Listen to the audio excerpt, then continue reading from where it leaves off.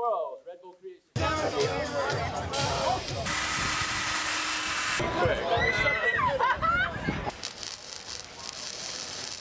This past weekend, 16 teams from around the U.S. descended on Brooklyn, New York to take part in Red Bull creation. You guys have been hand-selected and brought to this place to do something crazy. The teams were given 72 hours to build something that was awesome.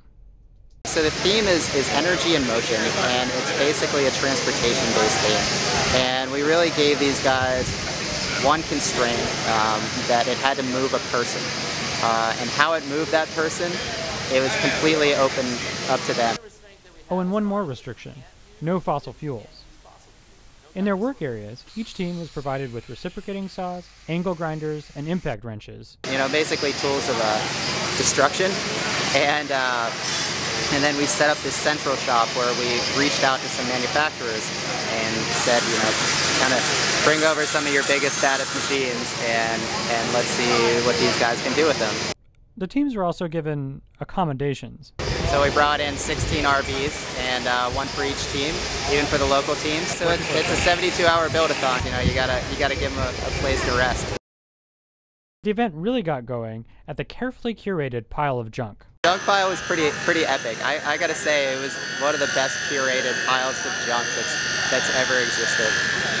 We basically sent a friend of ours out with a box truck and a little bit of money to go find as much junk as humanly possible and the best junk, and he drove around New York. You know, they had everything from bicycles to car parts to a whole nativity scene, and I mean just anything you can imagine. And we had all the teams pick through it kind of one at a time.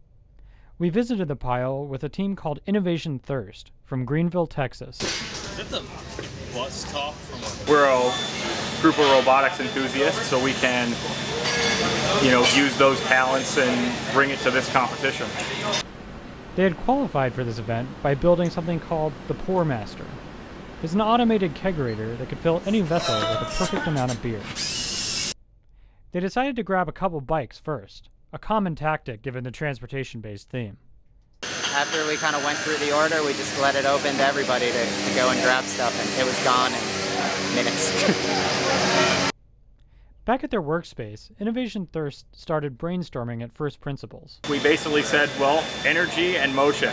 So we listed all the different types of energy, and we listed as many types of motion that we could get a person to do, and we kind of almost just kind of connected the dots between the two columns to say, well, what type of things are cool ways to motivate, and which are some cool different energy ways to do it. And they also decided to saddle themselves with an additional challenge. So we decided to go big. We wanted to do a multi-person riding vehicle and get all four of us on there. It's a big teamwork thing for us. They decided on a concept called the Portable Play Pod, a four-wheeled, remote-controlled vehicle mounted with swings and a teeter-totter to recharge an electric battery. But the excitement of brainstorming quickly gave way to the harsh reality of moving so much mass. I mean, if we had gone with a single-person riding device, I think we would have been a lot more relaxed.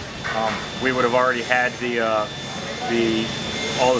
lot of the supplies we would have needed. Had to, you know, go to Plan B and get some more motors, which forced us to change wheel sizes and change it. And literally over the course of 12 hours, we hit like 3 ups and 3 downs, and it was just a roller coaster of emotion just on day one, and we hadn't even built anything. They spent that first night further refining their design. 2 of us were up till like 4 in the morning, just not doing a lot of fabrication, mostly doing some like CAD design work, trying to figure out where we're going to source wheels and motors. The planning paid off. By day 2, they had all the materials they needed. Now it was time to start building. Innovation Thirst began preparing its raw steel. Meanwhile, around the work area, you could see the first hints of vehicles start to emerge.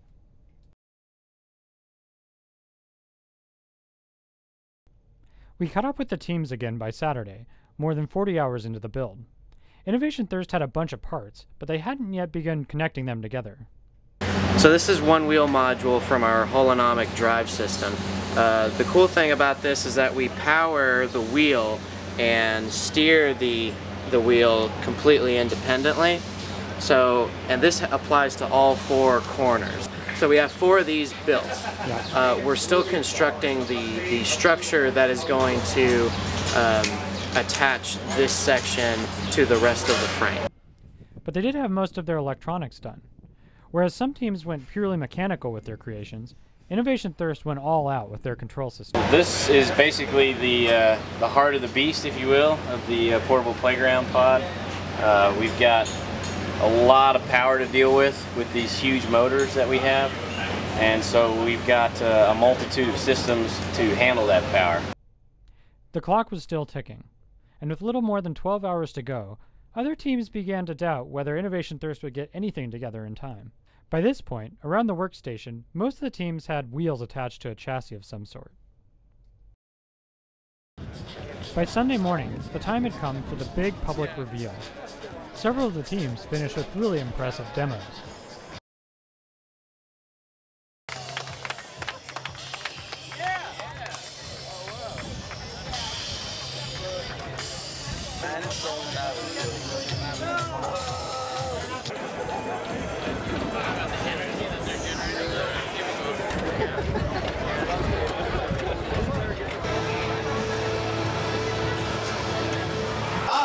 Let's get this thing started. What we're going to do now is start the showcase. To the stages to the left and the right, we got Scotty, Chad. By working through the night, Innovation Thirst did manage to get all their wheels attached, and all the electronics hooked up. They even managed to add a couple of swings and a patch of AstroTurf. But in the end, they were done in by the sheer size and complexity of their build. By the time it made it to the park, their battery was dying, and they still hadn't managed to resolve a problem with their steering. This robot can move in any direction. Each one of the wheels rotates 360 degrees. So instead of having to parallel park into traffic, you can just kick the wheels to the left and immediately move into the spot. Although they were disappointed they didn't have something more to demo, Innovation Thirst had wanted to go big. When we came to this competition, we wanted to go as deep as we could. We wanted to go all out, either go huge success or huge failure. You know, we're not a team that wants to be in the middle, just kind of skating along. We want to be at the top or know that we failed miserably. But while the finished creations were cool, they were nothing compared to the 3-day experience the teams had shared.